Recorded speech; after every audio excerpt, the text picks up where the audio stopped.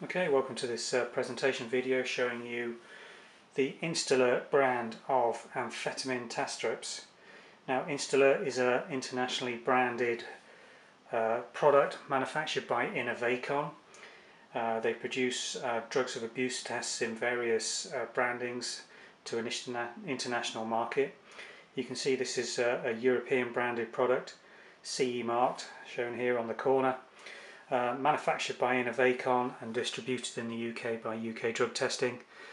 The InstAlert brand is available in packs of 50 individually foil wrapped test strips. This particular one is the DAM-101 product, which is amphetamine in a test strip format.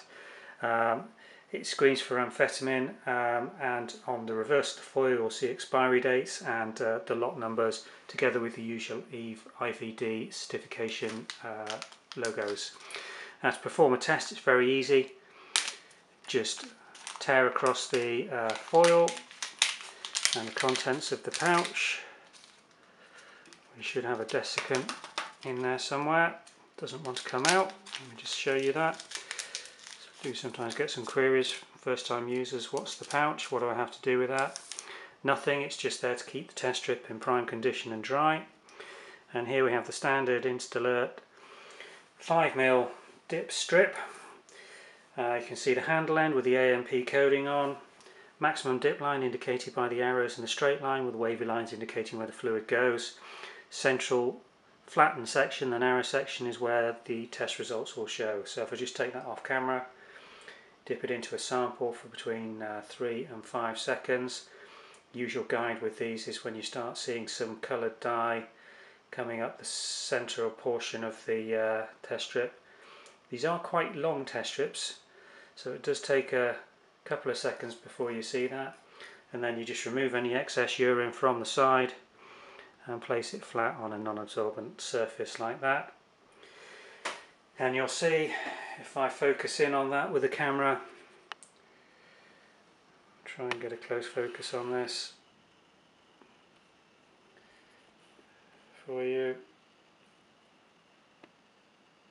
There we go.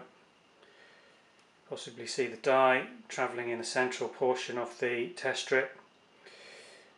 Pinkish dye, and we can start to see developing there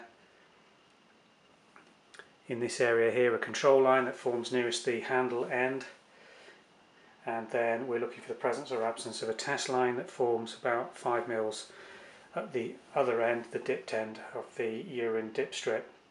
Now you're looking for the presence or absence of a test line in the presence of a control line.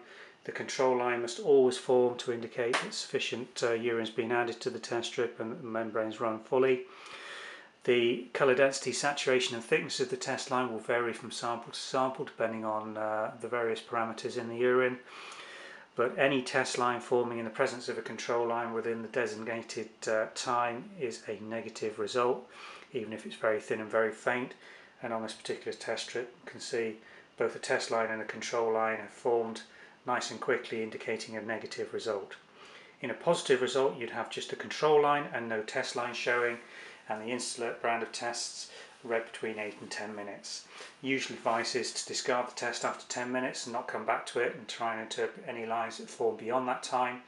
There's really no reason to do that.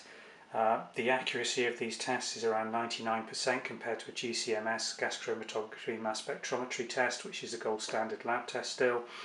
So all your negative samples with these tests, the quality is perfectly adequate to rule drug abuse out and move on to the next test to be done. Positive tests should be confirmed using a GCMS laboratory service. These are indicative near patient screens giving you instant results. They're not 100% accurate. 99 is very good percentage accuracy, but they should proceed to confirmation testing in all positive results in all cases before any action is taken. So that's the InstAlert branding of near patient instant amphetamine test strips, available in packs of 50 from the UK Drug Testing website in the UK, and they are extremely easy to use, reliable and very good value for money. 50 pack will set you back approximately £23–24, so under 50p a test.